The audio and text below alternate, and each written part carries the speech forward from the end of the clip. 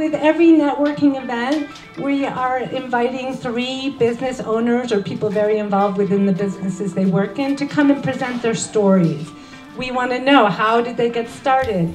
I mean, it's very hard to start a business. We all know that, especially in our valley. We want to know, how did you get started? Where are you now? And what can they do for you?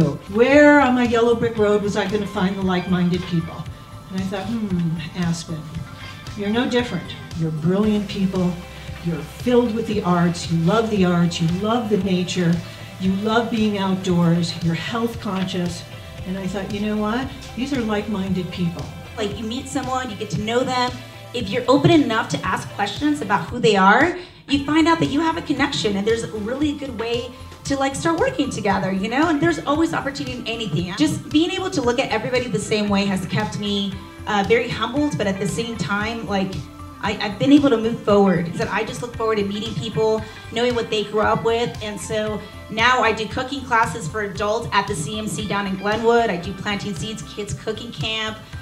You know, I'm starting to do a lot of demos this summer. So, you know, someone may not want to necessarily pick up a knife because they might already know how to cook, but they'll learn something. I learned like how to be accessible in this town, how to push the envelope. And I feel like I've been kind of given the permission by the general public to push the envelope, where a lot of restaurants in this town, I think, are more mainstay style.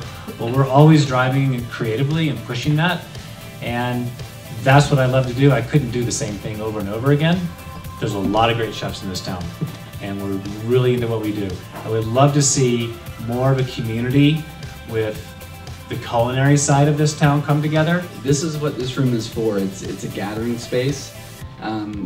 You know, we can be labeled as a bar, but we really don't want to be labeled as a bar. We're a tasting room, but a space for events like this. Here at the Marble Bar Aspen and down in Carbondale, we want to portray the success we've had in Carbondale up here, and we can only do that locally by helping each other. So sustainability extends to this community. Our new motto is starting a conversation on conservation. We are conserving 100% of our processed water. We don't pour anything down the drain. We're sourcing 90% of our grains locally in this valley, and I love talking about local ranchers and what they're doing.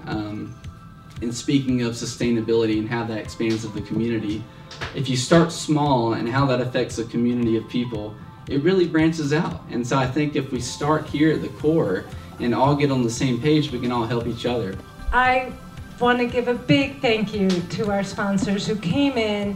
They loved the idea. They felt like there was a need for all of us to connect closer together, and they wanted to show their support for the community. So we have Caldwell Banker. We have 3 brokers who have come in from Caldwell Banker, Mason Moores. Another one of our sponsors is AMB Bank. I don't think they were able to make it here tonight, but they came right in. I didn't even have to really practically introduce myself.